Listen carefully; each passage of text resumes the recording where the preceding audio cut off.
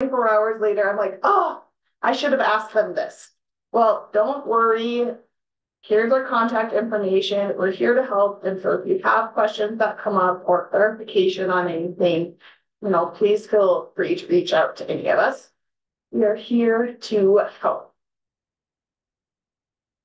Hey, well, I think that's all the housekeeping items and introductions that I had. Jody, do you want to take it away? I will take it away, Hannah. Hannah's correct. I'm going to speak about conservation plan of work and the DART report. I'm not going to get into the nuts and bolts of how to put a conservation plan of work together. If that's something that you're really interested in, I would suggest that you attend a leadership academy. We do talk about that, or you can visit with me independently. You could also talk to Hannah. So Hannah, if you could forward to the next slide. Keep going. So I promise you my presentation is going to be about 10 minutes long, and then we will open it up for questions if that's okay with Hannah.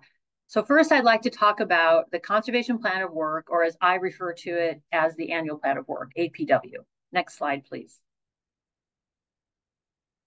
My recommendation is don't go it alone. I've heard a lot of conversation about supervisors requesting that the district manager or the district clerk develop the plan of work and then present it to them, and they rubber stamp it. The district board should be involved in the planning of this conservation plan of work. However, we live in reality and you only meet with your supervisors typically once a month. So I have a couple suggestions. Go ahead and develop a rough outline, and then send that off to your supervisors ahead of time before you have that plan of work meeting. But ask them for their assistance. So you might want to ask for things such as, what are some of the tasks that go underneath the goals and objectives? Benchmarks, because we have to evaluate our plan in some fashion. Are there any resources that are needed? Who is the responsible person? Are there associated costs, timelines, things like that? One thing that should not occur on the annual plan of work is that your name is under every responsible party column. This needs to be spread out a little bit. Involve your supervisors. If you have a district tech, a watershed coordinator, bring them into the fold. This can't fall just on your shoulders. You might want to use the previous year's annual plan of work as a guide. Now, saying that doesn't mean you take the 2023 annual plan of work and you just put 2024 on it. There needs to be a review of it, an evaluation. Did you meet your goals? Obviously, the plan of work isn't going to drastically change, but there should be perhaps some different objectives or tasks that go in, maybe some different resource concerns. Where do those resource concerns come from? If your district held a local work group with NRCS, there should have been some resource concerns that came up during that work group process. Or maybe you have conversations with your conservation partners. Perhaps you held a meeting where some community stakeholders showed up, gave their 2 cents on what they thought was a concern. So really involve your stakeholders from your district in this plan of work. Next slide, please. You may also contact your program coordinator for assistance. Unfortunately, we just have one program coordinator at the time. That's Hannah. She's in Area 5. That doesn't mean if you're in a neighboring area that you can't call Hannah and ask for some help. I can also assist in this process. So don't feel like you need just to wade through this without any idea of what you're doing. You might also want to use the SMART goals planning process. That's something that we talk about quite frequently at the Leadership Academy. It's a very step-by-step based process. It's fairly simple to fill out. So if you're looking for some guidance, go ahead and get that SMART goals process as part of what you're doing for your annual plan of work. We have an Excel template on the SCD Google Drive. Everybody should be familiar with how to access that. I do know that in my signature block, as well as Hannah's, we have the link to the SCD Google Drive. So please, if you're not familiar with it, just one of these days when you have a little bit of downtime, click on that and just peruse it.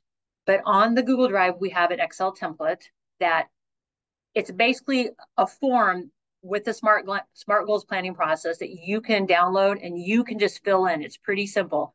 I've gotten a lot of good conservation plan of work using that template.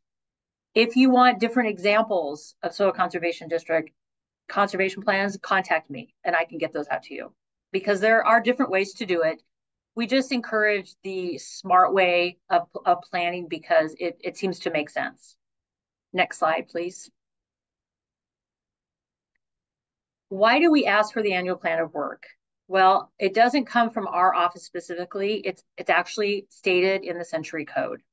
So if you look at statute 4.1-20-24, go down to letter H, under powers and duties of districts and supervisors, it does state that SCDs are required to develop comprehensive plans, and that these plans must specify in detail possible acts, procedures, etc. That means not only do you have your goals, and I would say 3 to 5 goals is reasonable, but your objectives, the task, how are you going to achieve these objectives, these goals? Do you have benchmarks? How are you going to evaluate it? And when I mean benchmarks, do you want a percentage of individuals to show up at your workshop? Do you want to have 3 workshops? Do you want to have 6 workshops? So you're putting some numbers in there. Or do we want to have it by this deadline? Also, it is requiring that it's current. So be sure that when you are sharing your plan of work, it says 2024 and it has been evaluated or has been reviewed. And then, of course, you want it as detailed as possible. Next slide, please. If you read further into the Century Code, it does say, and to publish such plans and bring them to the attention of the occupiers of the lands within the district. Basically, you want to have this available to the public. And there's a couple ways that you can do it. The simplest way is to put it on your website. Then you've already met the requirements of the Century Code. If you can get it onto your Facebook page, that's great.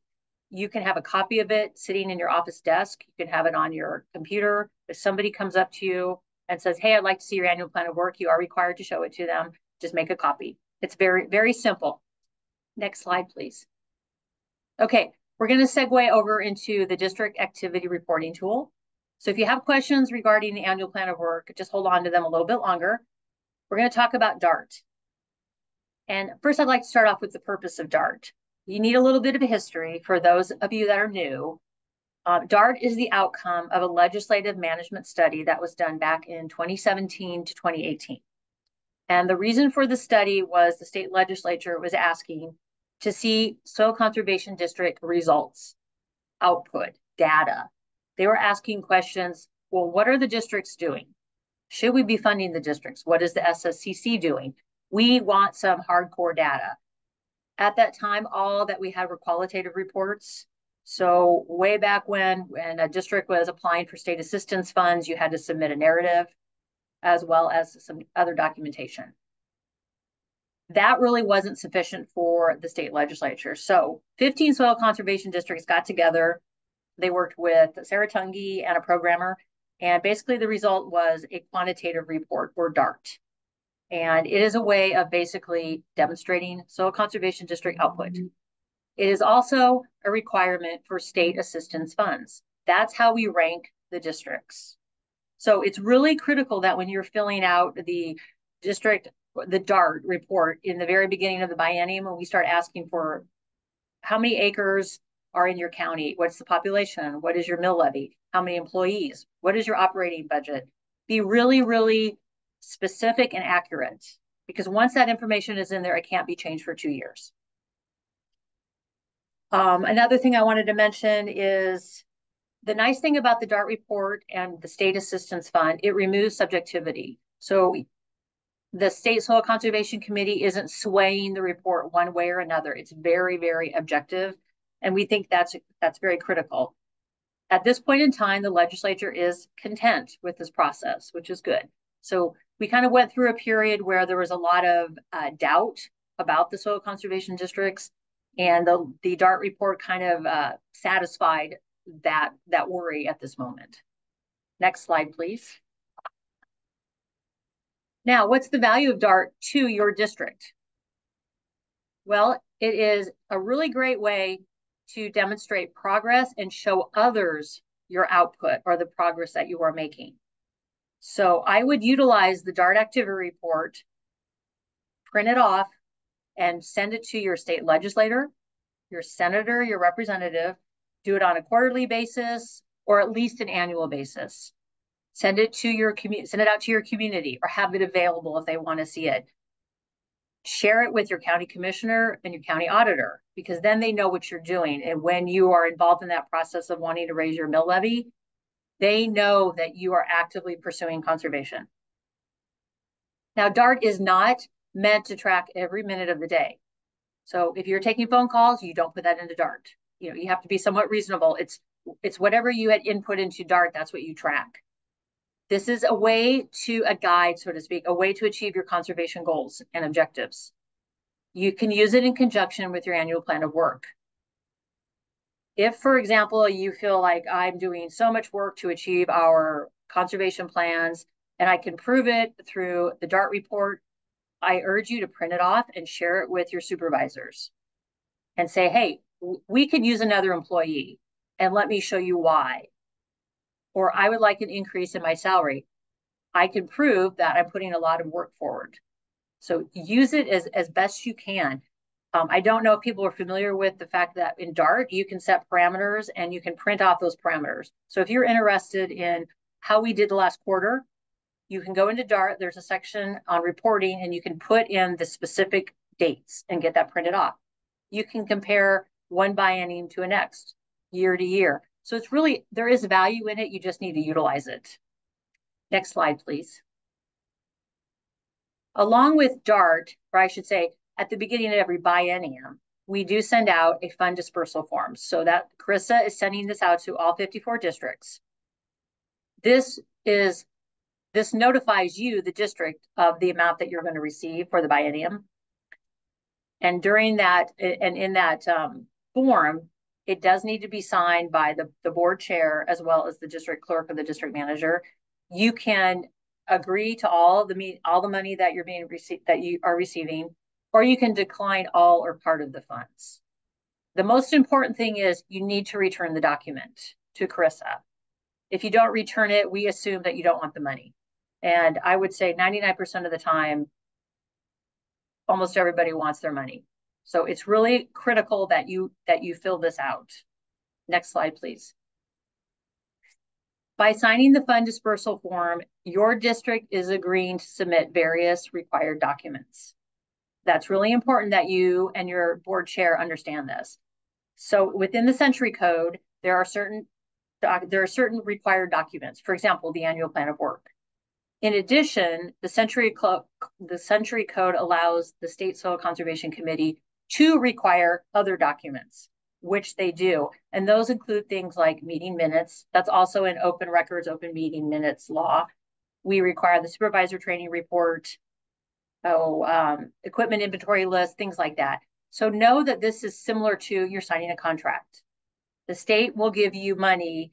In return, we would like to have these documents.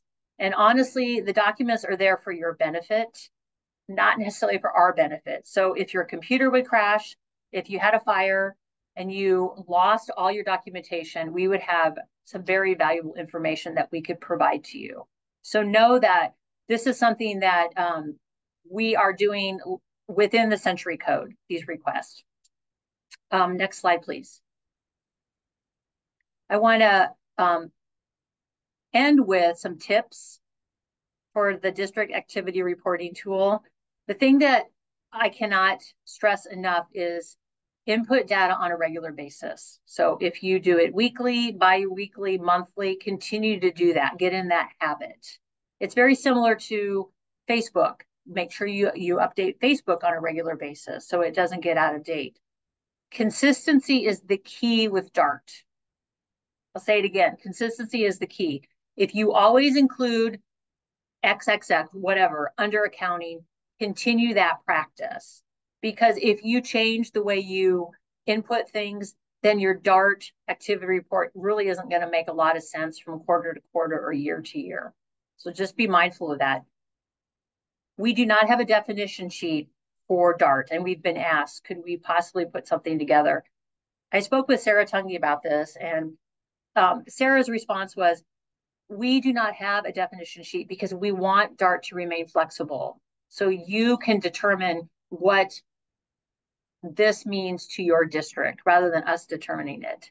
I would say the only thing that we want consistent is when you're filling out the DART report at the beginning of the biennium and they ask for operating cash, it's the cash that you have on hand to run your district.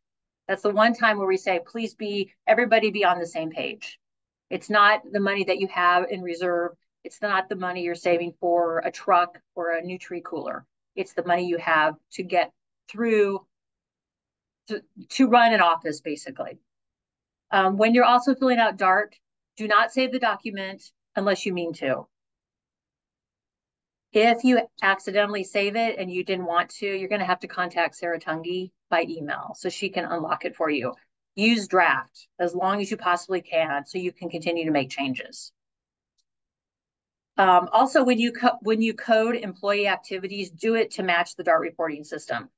So it goes a lot smoother. You're not having to think, okay, what did this employee do and how does it match what we have in DART? Try to streamline that as much as possible. Next slide, please. Okay, I am finished. And again, if you have questions, I would say start with Carissa. Carissa is very wise and familiar with DART, more than I am. Also, Sarah Tunge, she helped develop DART. So again, if you run into a problem where you're locked out, or let's say Carissa doesn't know the answer, go ahead and get a hold of Sarah. And I've provided you with her cell phone number, or excuse me, her phone number and her email. Just remember, DART is all about accountability and transparency. And it's very critical that all the districts are involved in this, regardless of whether or not you accept the DART money. It's just a really good tool to use for your district and to provide others who make important decisions on conservation. I'm finished. And if there's any questions, shout them out, raise your hand, contact me later, put it in the chat. Everybody's doing a good job. And I'll probably be contacting districts, or Carissa will, if we don't have an updated plan of work. So, we'll give you some time. If you have any questions, just give us a holler. Thank you. Thanks, Hannah. I'm just going to chime in one more thing about DART. I can also change your status. If you accidentally put it in final status, I can change it back to draft for you. Also in DART, there's the supervisor training report. We still have the old one in there. The new one did not get updated this year, but we will get that updated for next year. And so please remember to use the new form that's located in our Google Drive instead of the one that's on DART. Hey, Carissa, what if I'm a new employee and I can't find my login information? Can you look at books with that? I would maybe contact Sarah for that one. Yeah, Sarah will be the person. And be persistent with Sarah. She's very busy. Persistent and patient, I guess. She'll get back to you. And if you run into any trouble and she's not contacting you, just give me a holler and I'll reach out to Sarah for you.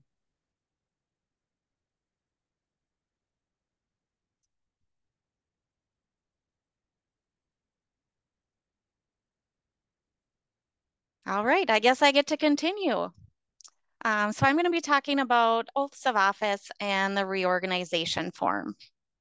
Next slide. And again. So oath of office is another thing that's in the North Dakota Century Code under Chapter 44-01. Oaths of office aren't just for soil conservation district supervisors. They're for really any public office. So the supervisors for soil conservation districts are in two groups. We have the elected supervisors and the appointed supervisors. Elected supervisors are elected for 6 years. So we only need a new oath of office at the beginning of their 6-year term. We don't need another oath until they become reelected. And the oath is effective January 1st, following the time that they're elected. For appointed supervisors, they are appointed annually. So we do need a new oath of office signed by the supervisor every year. And that oath is effective the date that it is signed or they're appointed. Neither type of supervisor can perform any supervisor duties until that form has been signed and is on file with the Secretary of State. Next slide. So here's a sample of the oath of office. It is in a fillable form. I do have that linked on the slide. Please be sure to complete it in full. I have an example. So I, Carissa Kittleson of Fargo, North Dakota, do solemnly swear that I will support the Constitution of the United States and the Constitution of the State of North Dakota, that I will faithfully discharge the duties of the office of Supervisor of the best soil conservation district, blah, blah, blah. You get the point. Then I would sign it in front of a notary public. Maybe some of your staff members are a notary public. Otherwise, I have this later on. A good tip is to invite a notary public to your board meeting and have them sign off on the oaths at that time. Next slide. So your oath is signed, notarized. What do I do with it next? The original is going to be mailed to the Secretary of State, to Jess Martinez. I have her address up on the slide. Again, we will share this information. It should be in the email that I sent out earlier as well. And you can email me a copy. So I get the copy. Electronic version is fine. You don't need to mail it to me, but Jess does need the original.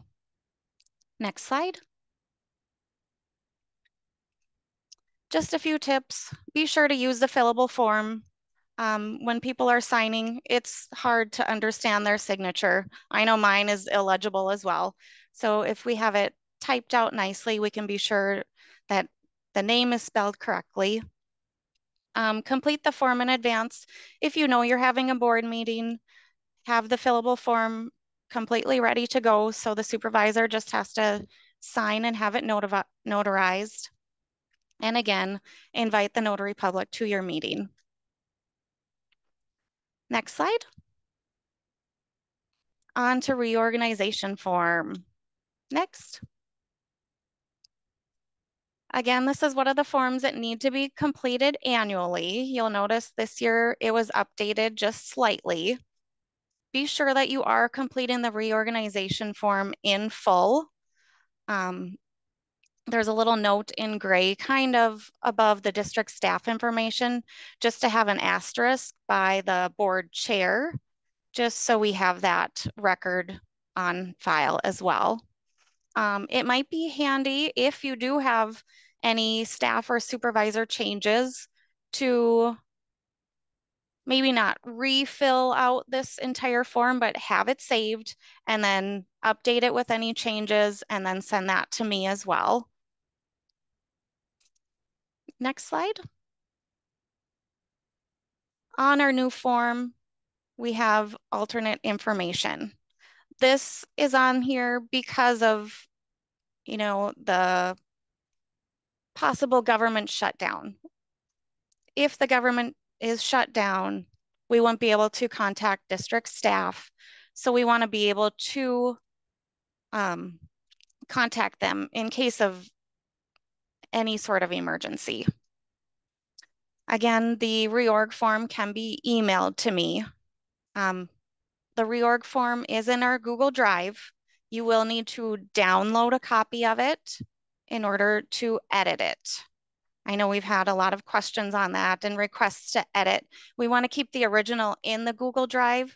So if you can download it, save it to your own computer, fill it out, and then send it back to me, that would be fabulous. Next slide. Just a few tips. Verify everything has been completed correctly. That just is a time saver. I mean, if there are fields that are incorrect and I have to go back to you, or if we try to send something out and the email address is incorrect, then it gets returned to me and I'm not getting that information out properly. The little asterisk by the board chair, that's kind of a sneaky little bugger. So just wanted to highlight that. And then having that alternate contact information just in case there's some sort of emergency. We won't use that information any other time. It's just emergency use. And I think that's it for me. Any questions?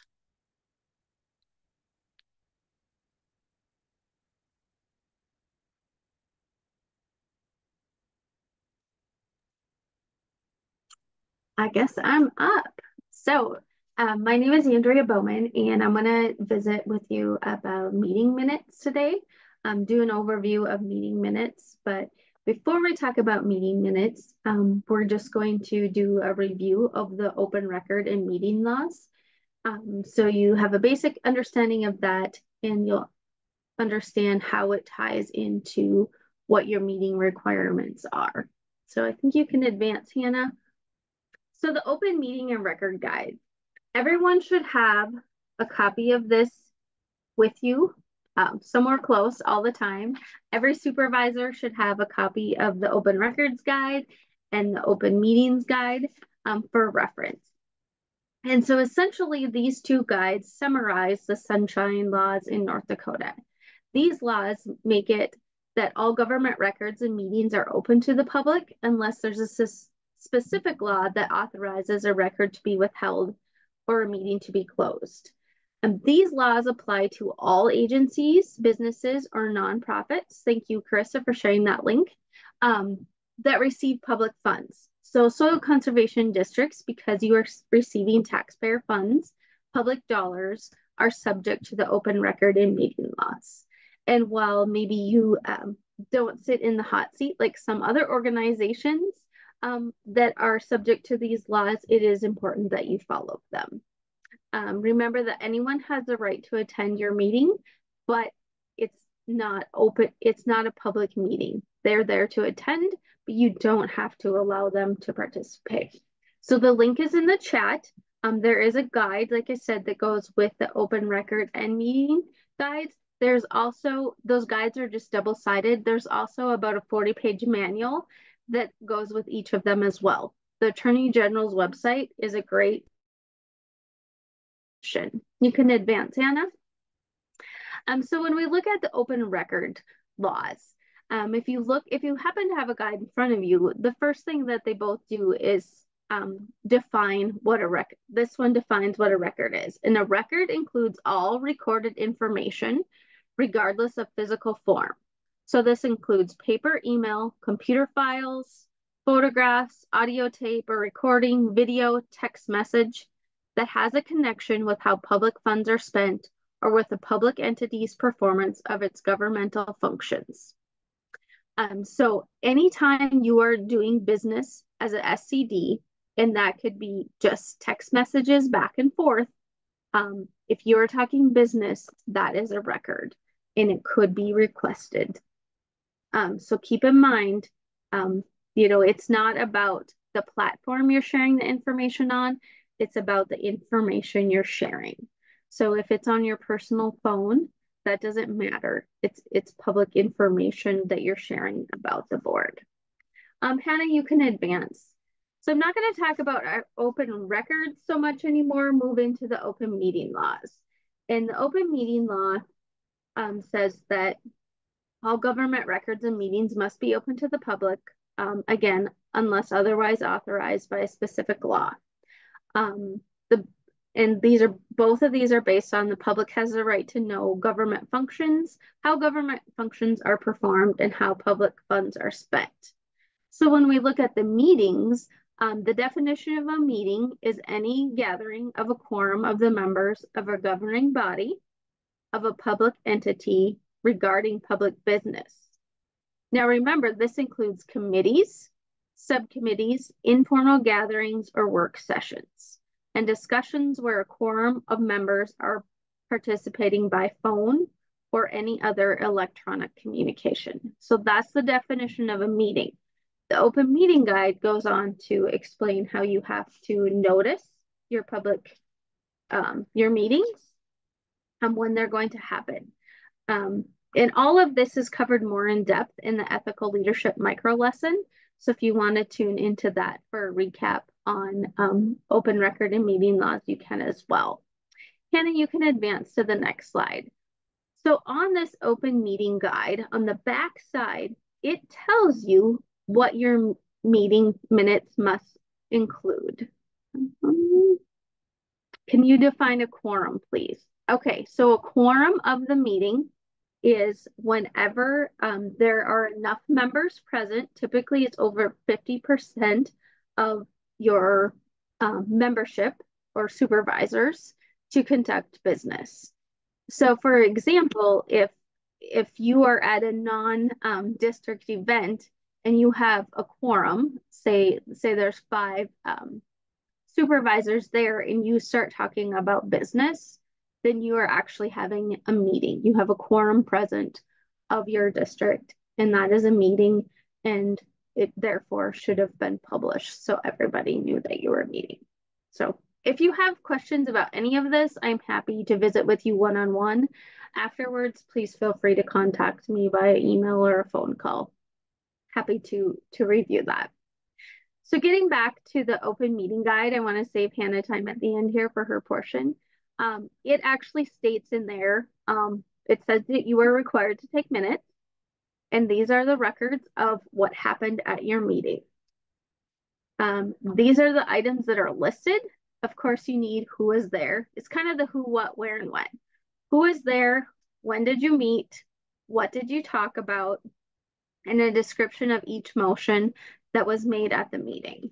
So in order to fulfill that part, you would say, you know, Bob moved to purchase the no-till drill, might be an example. You're going to note who it was seconded by. You don't have to list all of the discussion. You just need to say that the motion was approved or not approved. If it is something controversial, maybe a big dollar amount, and you do a roll call vote, you need to make sure that you're listing each member's vote, each member supervisor by name and what their vote was. And this again applies to all government bodies, including committees and subcommittees. Sometimes we forget those. But Hannah, you can advance to the next one. You know, the meeting minutes are their notes. Therefore, they're a record so people can track what happened at your meeting. So they need to reflect on any business that happened. They're a great resource for new supervisors coming in, as well as staff, to go back and look at the history on what has happened. So you only need to record the facts. You don't have to talk about opinion. You might say there was lengthy discussion on something, but you certainly don't have to list all the discussion. And like Jody talked about earlier, they're really there for accountability and transparency. And you need to submit a copy to the State Soil Conservation Committee. Now we had some discussion the other day whether it should be a draft or an approved set of minutes. And I think consistency is important. So whichever you are comfortable with. And if you have questions on that, you can certainly visit with one of us. Just make sure if you're submitting draft minutes that they are labeled as draft so that it's clear that they are not official minutes. However, it does state in the open meeting guide that if someone were to request meeting minutes in draft form, those need to be provided. And again, that's just the State Soil Conservation Committee. They're dispersing public funds, and so they need to be responsible to make sure that the funds are being used appropriately, and that's why in combination DART and the meeting minutes help them ensure that. You can also put your minutes on your website or share them with partners. You can advance to the last slide, Hannah. There's a handout that will be shared after this. I believe it's in the Google Drive. It goes over meeting minutes, so what they should include. And this is just an example. It's easy to start with a template that you can use for every meeting. And just fill in. Sometimes I get in trouble when I copy and paste things because I forget to change dates and things like that. But it's really easy to start with a template and go from there. Take your agenda and build off of there any action that's going to happen. Read minutes from other districts, what they're like. Maybe give them to someone that wasn't at the meeting and make sure that they can understand what happened. Some entities are required to publish them in the newspaper. Soil conservation districts aren't. I was reading some the other day and they weren't very complete. I couldn't even tell what matter they were discussing. So make sure that they're clear enough that everybody knows what is happening. Are we required to have and record a motion and second to adjourn? That's a good question. And every board handles this a little bit differently. If every item of business on your agenda has been addressed, typically the chair has the ability to adjourn the meeting.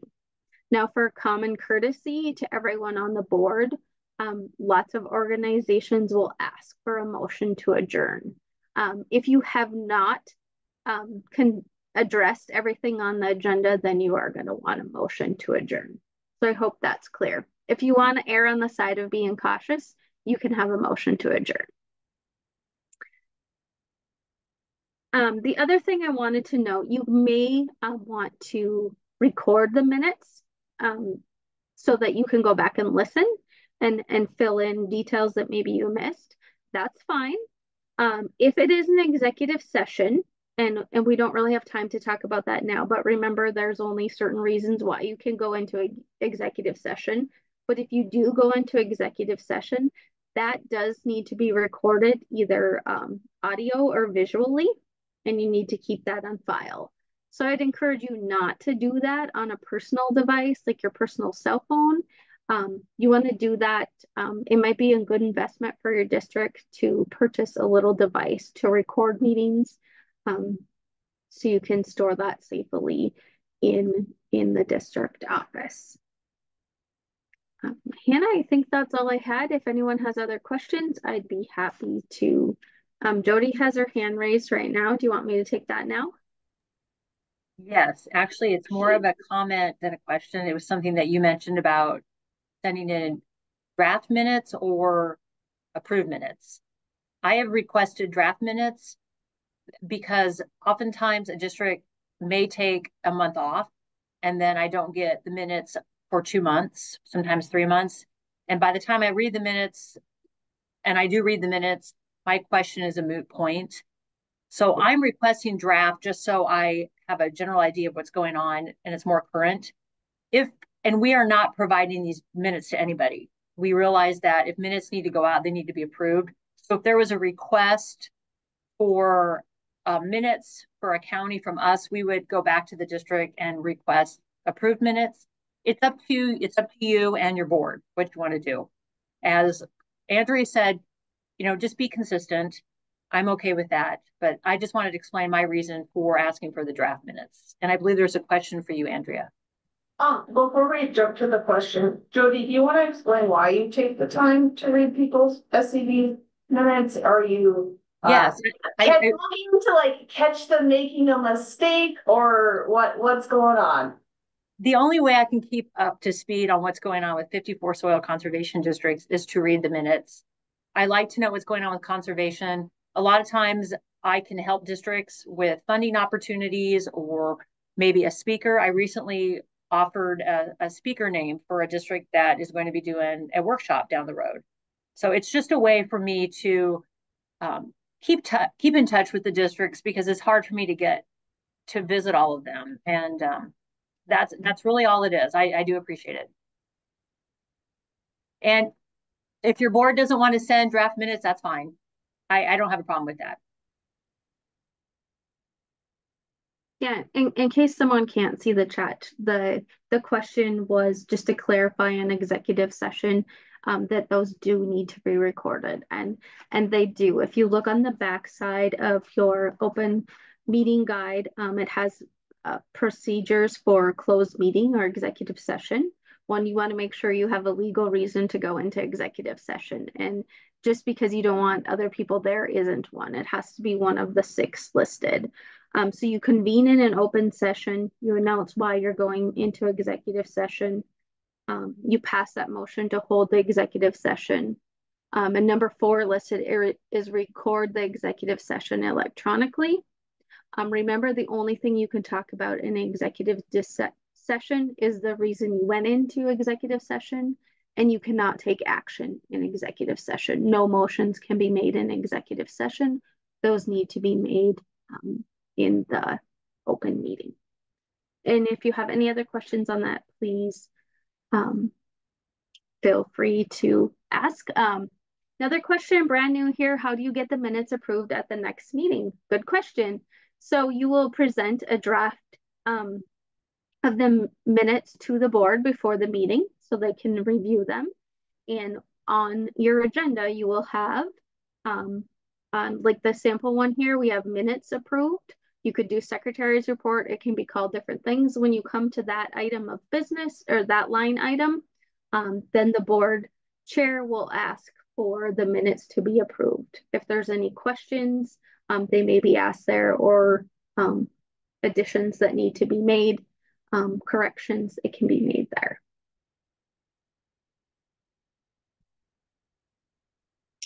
Recorded meetings official documentation as well. Yes, any recording is a official document and can be requested. Now, what I've been told is that if it's an executive session, you might want to consult your local state's attorney as to whether you would have to share executive session. They have to have a valid reason to request executive session minutes is my understanding. Again, if you ever have questions on any of this, your local state's attorney is your resource, and the Attorney General's website has a lot of great information. Earlier, Andrew, you mentioned how some SCDs, they record the audio of a meeting just to go back and fill in the blank. Do they need to keep a copy of that audio once they've updated their minutes, or can they delete that audio? I think that it's always probably good practice just to keep it, as long as you know you have it.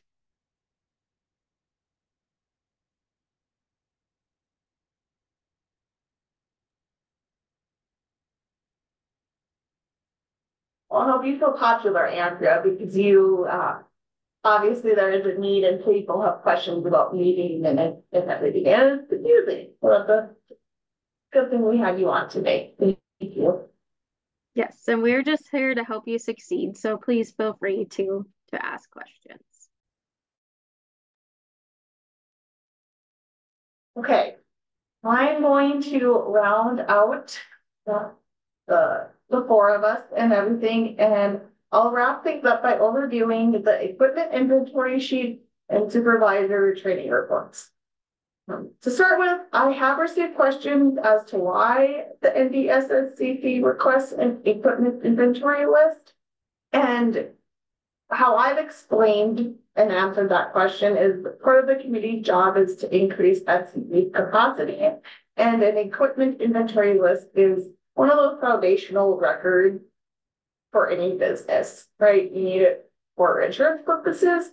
And in general, it's just good to have on hand to help you be aware of what inventory you have, and it can help you assist in making financial planning and purchasing decisions. Like Jody mentioned earlier, that the committee requests a copy to store in case the files are lost and to serve as a backup. But we don't compare one SCD's list to another SCD. We collect and store that information. We like to think of it as a service to all of you, right? So what should be included on your equipment inventory list? Basically, whatever information will be helpful to your SPD when making decisions, including equipment purchases, repair, or maintenance. What is shown on this slide are suggestions for what you could include on your equipment inventory list. And that they include, the date that you purchased that item, what the item is, an item description, general notes, those could be maintenance notes or just whatever kind of note that you would appreciate being able to look at and it's recorded, right? It can include an item description, general notes, the serial or VIN number, purchase price, where you bought that item, the physical location that it's stored, the equipment condition, maintenance schedule, or photo, and so on and so forth. We, or the NDSSCC, doesn't have any set requirements for what to include or not to include on this list. We leave that up to you as an individual district. So in summary, include whatever information that would help your district function at its highest level and be a reference in case documentation would be lost down the road. I'm all about tips and tricks. And so a couple of tips that I wanted to share as far as equipment inventory list goes is that if you are starting from square one, this can feel very overwhelming, right? And so I would encourage you to break it down. Maybe the first year, your list just includes a list of here's all my equipment, right? My tree planter, fabric, barrier layer, you probably with my words here, but you just list the equipment, right? And that's all you have on your list. And then you decide that the next year, maybe you add photos of each of the equipment or write a note about what type of condition that it's in. Don't feel like you need to create that list all at once either. Break it up by month or season by season to make it more manageable for you.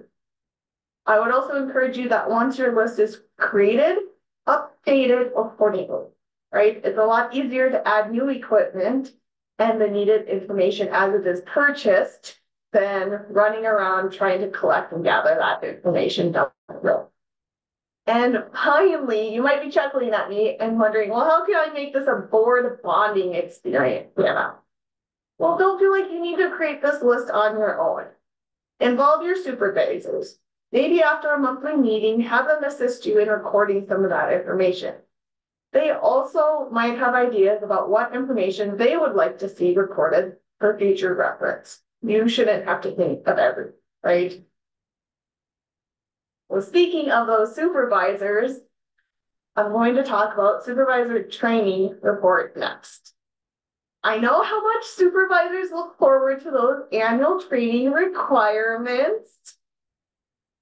Kidding. I know they're not always everybody's favorite thing, but everyone on the soil and watershed leadership team is working to provide additional training opportunities to make these requirements easier. We understand how busy everybody is, and so we're trying to think outside the box to figure out how can we provide training in a timely and considerate way, right? Okay, let's start with why do supervisors need to complete their annual training? The tough love response, and I think something that we have hit home at multiple points throughout this webinar, is that it's required in the North Dakota Century Code.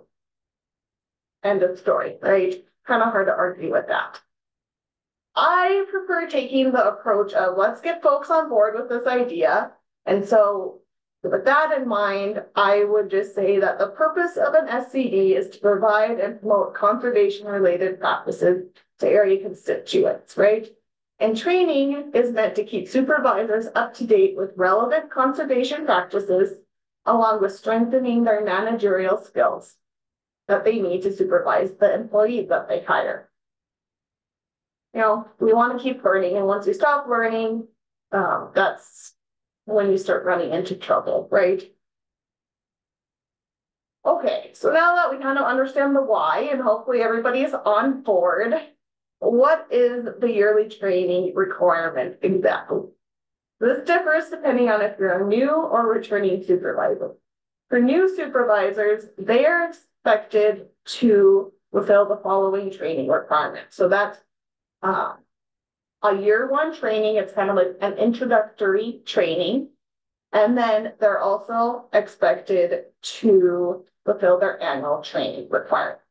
Those are for new supervisors, a little bit extra training that is asked of them.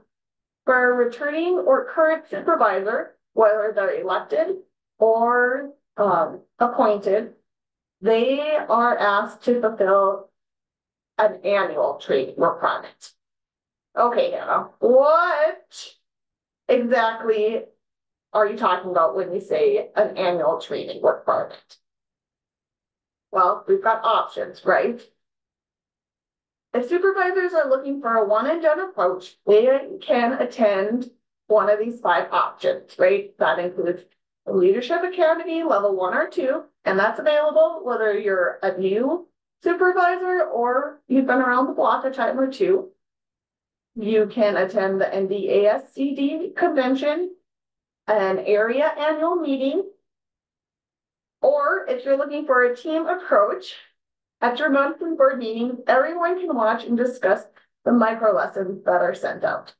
You must watch at least 4 of the 8 videos and discuss the follow-up questions as a board for this option to count. Okay, you don't get to what was it in grade school? We would do book reports. One person doesn't get to watch the micro lesson and give our book report at the annual meeting or at your monthly meeting. You need to watch it together as a group. There's also a mixed bag approach where supervisors can mix and match 3 of the following to meet their annual training requirements. These include attending a local event hosted by the SCB or extension. They can watch a conservation webinar. They can individually watch a micro lesson or listen to an agriculture applied more than dirt podcast episode. Okay, so the one disclaimer is that you can do no more than 2 out of the category. Now, I know I just spoke a lot of words at you and everything, and I like examples. So I wanted to run through a couple examples to help you wrap your mind around what I just talked about. We have 3 supervisors. Alrighty, so meet newly elected Supervisor Hannah. She's excited to be serving on her local SCB board. To complete her annual training, she attended the Leadership Academy level 1 to fulfill her initial training requirement, right? Now, to fulfill her annual training requirement, she attended a local shop talk that was discussing cover crops, and she watched an excellent webinar about soil conservation districts internship opportunities, and then she attended another educational event about soil health practice. Okay. The next supervisor that we have is returning elected Supervisor Jody. She's been serving on our board for 20 years, and it's hard for her to commit to all-day events. As a result, she attended a shop talk on cover crops. She listened to a riveting podcast episode of Agriculture Applied More Than Dirt, where they discussed challenges that SCD's supervisors face. And finally, she attended a lead local event hosted by her local NDSU extension office. That's one option. Or the other option is that you can go Carissa's route. She's a returning appointed supervisor that's been serving on her local SCB board for 4 years. She likes to check things off all at once. And so how she met her training requirement is by attending the NDSSCC convention. Alrighty, so those are 3 ways that those different training requirements can be fulfilled, and hopefully gives you a better idea of what that looks like. I've got 1 minute, so I'm going to quickly go through the final tips and tricks. Is make sure to review training requirements with supervisors. I've created a handout that summarizes what I just went over. Of course, it doesn't have the fun commentary that I was able to add in, but I can trust that you can add your own flair. Help them understand that this is really a requirement to help them grow as supervisors and empower them to increase their local SCB capacity.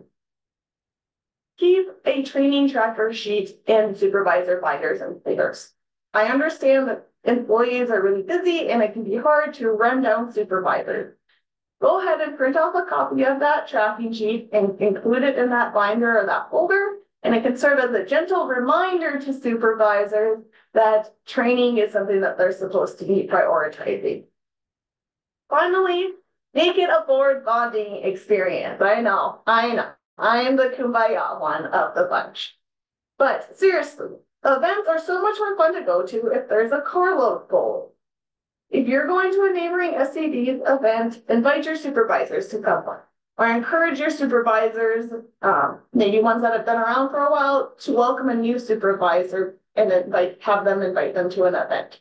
I was just at an SCD meeting and we were talking about podcasts and training, and all of a sudden the supervisor was like, oh, well, I listen to podcasts and webinars all the time.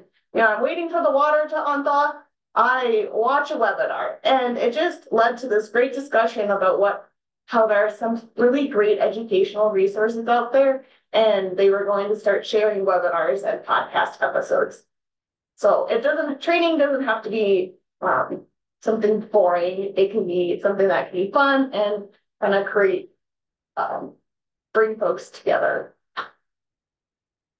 So with that being said, are there any last burning questions that we need to address? Hannah, while you were presenting, I answered a couple questions, and I just want to run this by you. Since you are leading the webinar, it was asked if we were going to send out the presentation slides, and I said that they'll be uploaded to the SCD Google Drive along with the webinar. Is that correct? Yes, and I think Carissa and I had discussed, right, Carissa emailing out the PowerPoint to everybody. Yeah. Okay. And then there was a comment, what if your supervisors don't want to do training? I did respond and say that the State Soil Conservation Committee is going to be addressing that sometime this year. You can also call me, and I'm more than willing to talk to the chair of your board about the training requirements.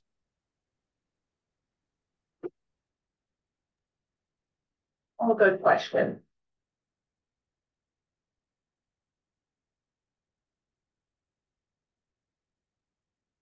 Okay. Well, I know we are at the top of our hour and everything like that.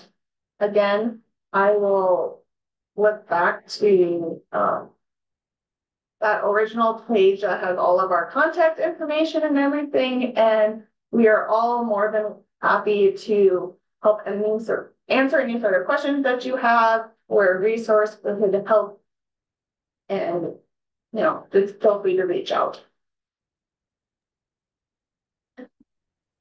Thanks, Hannah. I just wanted to add something to what Jody kind of started the webinar talking about, in that, you know, some of these things are required for the state legislature. Right now, it's a positive relationship there, but let's not let that change. You know, we need to keep advocating for districts and sharing the good work you're doing.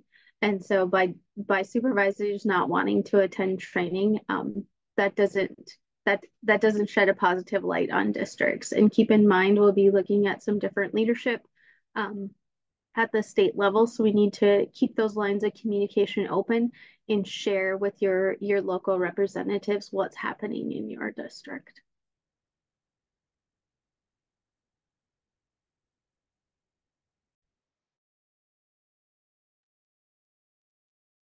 Thank you, Hannah, for organizing this. And I appreciate the districts that attended. Yeah. Thank you, everyone. Good luck finishing up all the, I know there's finishing up your documentation and getting that into Chris and everything. She does a lot of hard work kind of reaching out and keeping all that stuff organized. So we really appreciate the work that she does, and we appreciate the work that each and every one of you do. Yes, I second that. See you, everybody.